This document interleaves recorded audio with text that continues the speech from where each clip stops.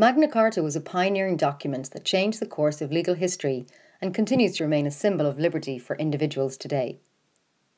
800 years later, the intention of this document is as valid now as it was then. All over the globe, the UK included, people are losing their individual rights and power is being abused by those in control. Central is the issue of digital rights and access to the internet. Electronic devices and the internet are the modern printing press, a way for individuals to access and distribute information for educational, political, social or recreational purposes. The internet has smashed preconceived notions of creativity from art to advertising. From Nike ID trainers to 3D printing, consumers want to produce and be involved in the design of the things they buy or make.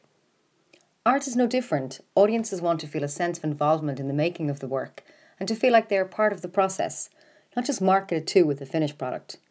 But the online world is a very cluttered and noisy place where usually only the loudest, gruesomest and generally ridiculous stand out. So how can 1215 Today be heard in this space? 1215 Today's innovation labs give participants the opportunity to collaborate directly in the making of a digital artwork. They have agency over its concept, production and online dissemination. The lab acts like a microcosm of the internet, diverse people with diverse opinions competing to be heard, with everyone looking for an answer.